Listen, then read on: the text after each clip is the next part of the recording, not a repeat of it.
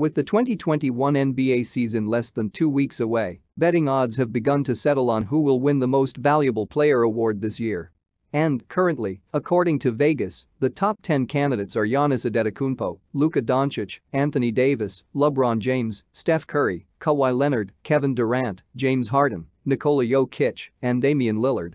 However, I think the one player that everyone is overlooking is Celtics forward, Jayson Tatum.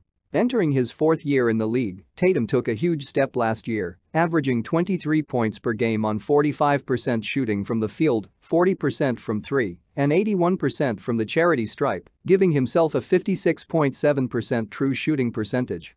Tatum was also an advanced statistics darling, ranking 6th in the NBA in defensive win shares and 11th in value over replacement player. This jump in production solidified Tatum amongst the league stars as he also earned his first ever All-Star selection. Then, in the playoffs, Tatum raised his game even more, averaging 25 points per game and 10 rebounds throughout a 17-game postseason run, fully establishing himself as the top dog on a Celtics team with 3 All-Star caliber players. If he is able to sustain those playoff numbers throughout a full season and the Celtics finish as the 1 or 2 seed in the Eastern Conference, which is entirely possible, then it would be extremely difficult for voters to leave Tatum out of the MVP conversation. Plus, if we are being honest, many of the players in the Vegas top 10 probably shouldn't be there. Giannis, who has the best odds, would have to become the first player since Larry Bird to win 3 straight MVPs. And given the Bucks' lack of playoff success, I highly doubt league voters give him the honor once again. As for the Lakers duo, despite Bron finishing 2nd last year, considering that their off-season was especially short, it is more than likely Bron will go back to having a more chilled-out regular season run. And being James' teammate will always hurt Anthony Davis's chances.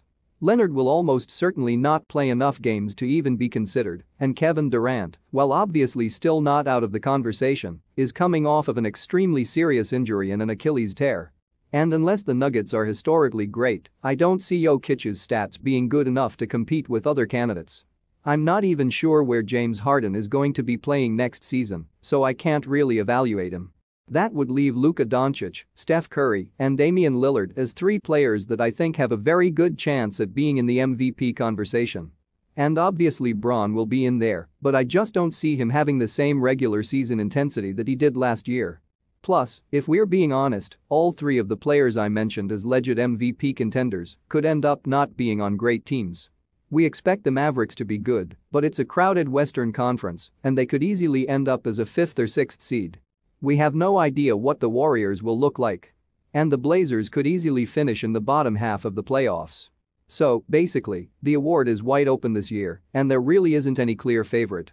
And plus, the Celtics, barring any major injury, should once again be slated to finish as a top 3 seed in the Eastern Conference.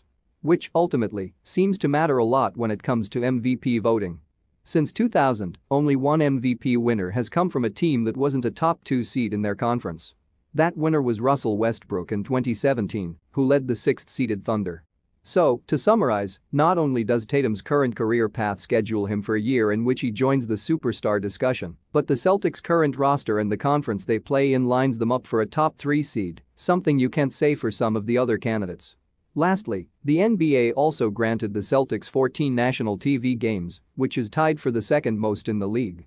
And these games are hugely important for MVP candidates because, whether we like it or not, they tend to carry more weight in the media than an ordinary game. Thank you guys for watching and make sure to subscribe for more videos.